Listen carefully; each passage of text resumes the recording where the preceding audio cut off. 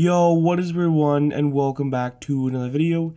In this video, I want to go over how to create this really cool screen pump effect in Final Cut Pro 10.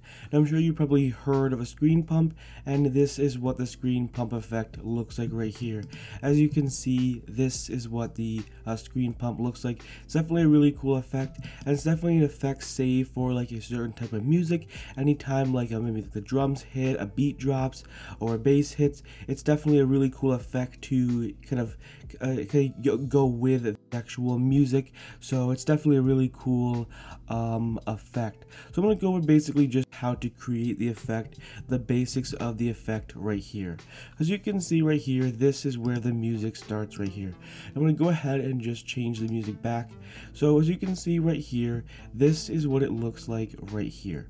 So these yellow markers are basically where the beat drops right here. So these yellow markers are where the beat actually drops right there.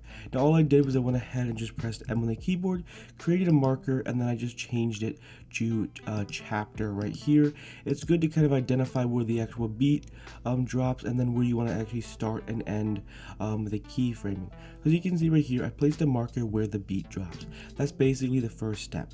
Now what you want to do is now you want to go 2 to 4 frames back. So 1, 2, so that's 2 frames, or you could go 3, 4.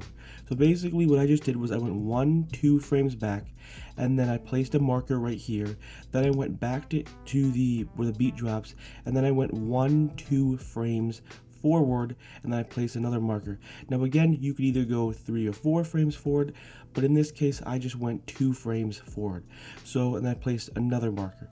Now what I did was I went back to the first marker right here, and then I created a keyframe on the scale right here, and then I went 1, 2 frames right where the beat drops right here, and then I increased the scale to 145, and then I went 1, 2 frames right here, and then I changed the scale back to 125. Now you can keep on doing this right here. So we're going to start another keyframe right here.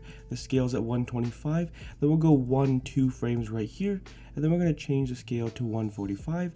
Go 1, 2 frames, change the scale back to 125, and then 1, 2 frames back to 145, and then 1, 2 back to 125.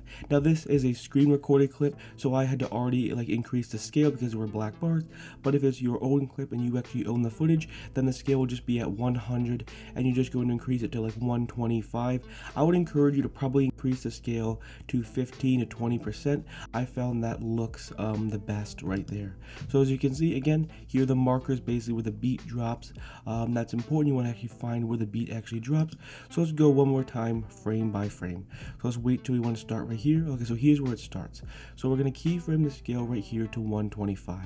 Now we're going to go 1, 2, increase the scale in 145.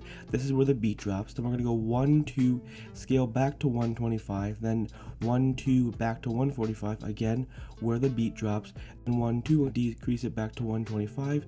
1, 2, increase it to 145, because again, that's where the beat drops. And then 1, 2, the scale is back down to this normal 125, or in your case it'll probably be back to 100%.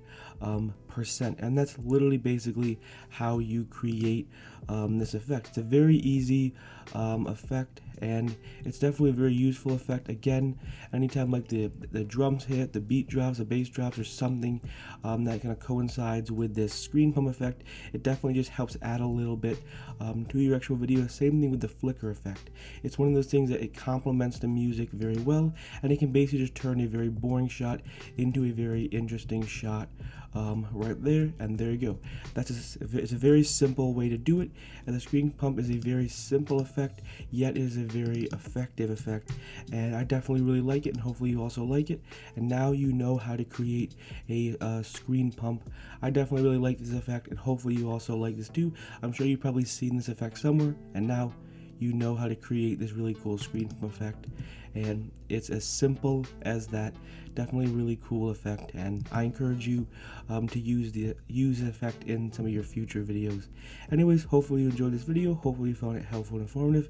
If you're new to this channel, I upload Final Cut Pro 10 tutorials every day at 10 a.m. Eastern Standard Time. So if you enjoy these types of videos, consider hitting that subscribe button. Also, the Final Cut Pro 10 tutorial playlist with over 160 Final Cut Pro 10 tutorials. So if you want to watch more Final Cut Pro 10 tutorials, definitely go ahead and check out that playlist. Anyways, see you in the next one. Peace.